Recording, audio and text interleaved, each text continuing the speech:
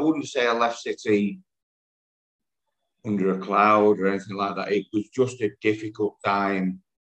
I was really struggling with the way the club was at the time because I was so invested in the club.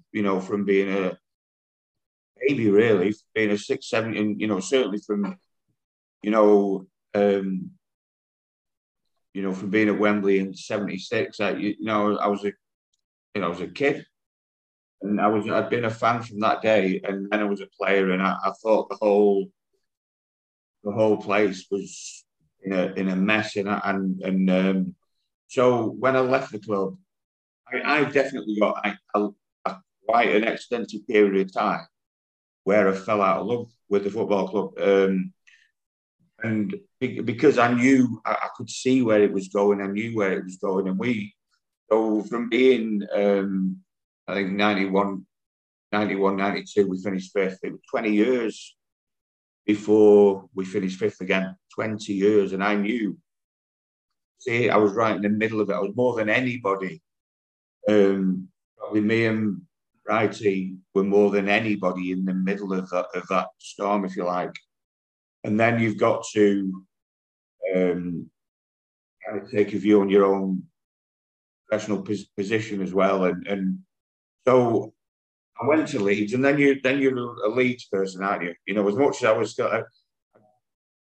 when I went to Leeds, I did stop being kind of City fan. It's really, really difficult probably for City fans to hear that, but I've got to sit here and be honest. It was. So you have to then commit yourself to another football club, and you can't pick and choose which football club you go to. It could have been Aston Villa, it could have been Blackburn. At the time there were other, I wouldn't say options that would necessarily put to me, but certainly options I've kind of read about, and so Leeds probably wasn't preferable in terms of Yorkshire rival, but you go there and suddenly, and then you stop being, I guess you stop being a fan. You just then professional, and you're a Leeds footballer. I'd have to say when I went to Leeds, the whole thing immediately felt a lot more professional. Everything about Leeds at that time felt a lot more professional than Man City did. And therein were the issues at Main Road, if you like.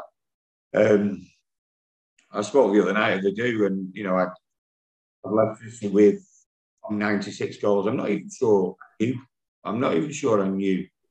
And obviously, I'm sat here now, scored 96 and not scored 100, and it's not a day goes by where I don't hate myself for it. Because it's to have scored 100 goals for the club I absolutely love, and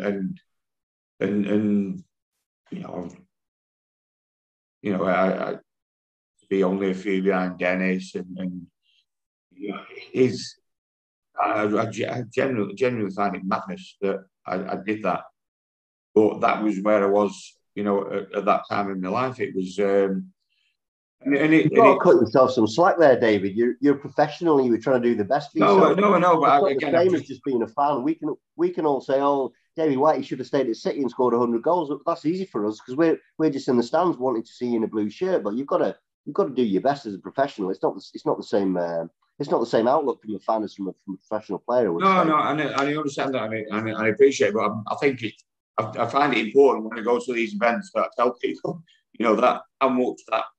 And tell you, I was quite, when I said that in front of 150 people, I get quite emotional because it does. I do find it, and that's how important it is. But you get these periods when you're a City fan and you don't have the experience of being a player, and it's a completely different thing than when you're a player. It's you're involved in a completely different set of circumstances. And certainly as a fan, and then you're a player, it becomes completely different. The dynamics with you, your family who are coming to watch you play, and suddenly you're you're right in the middle, and it's the whole thing becomes completely different. Your emotions are completely different. But I just think it's important that I say to people that the fact that I didn't, the fact that I haven't got 100 goals behind my name for City. I'm amazingly proud that it's 96, but if it was three figures, it would just be, to me, it'd be unbelievable. You know, you look at, like say, the likes of Dennis and Colin. Colin scored, I think, 58, but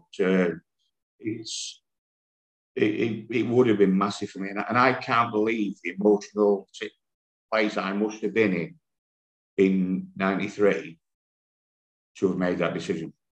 It's very well documented what you've been through, David, and you've had a lot of things to juggle in your life, haven't you?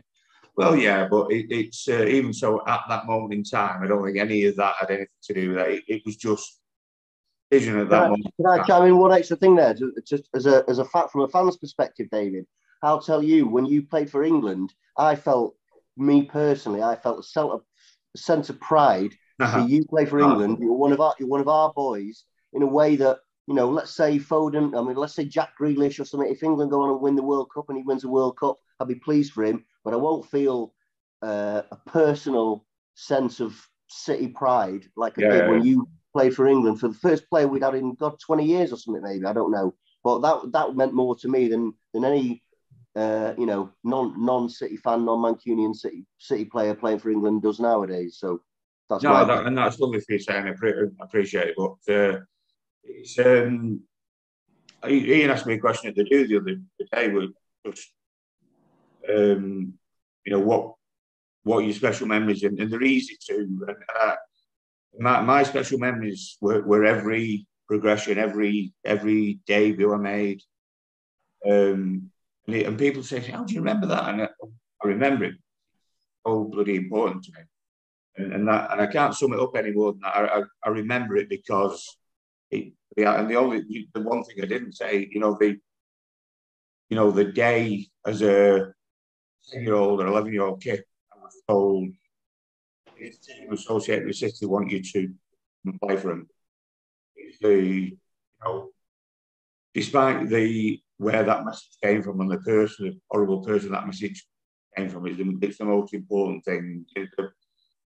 When you get a moment in your life where your body's just, oh my God, I can't believe this. That was, to be told, an 11-year-old kid, Man City's uni team want to play for me, is absolutely magical. And it's then just amazing, the other night, because you don't realise when you're playing, I don't think, how important football is to you guys and to the fans. And then you think, well, that's what it was like for me. That's what it was like for me you going to Wembley in 76 and going to Goodison and Villa Park and Wembley in 81 and all those special moments with Trevor Francis and Gary Gowan, Bobby McDonald and Tommy Hutchison and all, it was absolutely magical. And then when you're playing, it's easy to forget all of that. But absolutely amazing when you go back and I went over to Ireland probably 3 or 4 months ago to the sports club over there. Went to in a hotel and the dude was, I hadn't met anybody, the dude was, say, 7:30. And I went into the bar about 7:20. The bloke came to me and he said, you're my favourite player ever. And I thought, this is madness. Like, David Silva's played for City. Aero's played for City. Two companies played. I don't care. I said, you. And then the next guy came and he said the same thing. And I thought, there's something winding me up here. But it's a moment in time. I think, you have your favourite players when you're at a certain age, and it's right. The homegrown players, I think they do mean more. They probably take a bit more grief. The club probably use them a bit more than they should. But when you can bring the player through, and that player can have success, it is a pretty beautiful thing. And at the minute with Phil Foden, oh my God, this guy can be the best player in the world without any doubt. He's not far off already.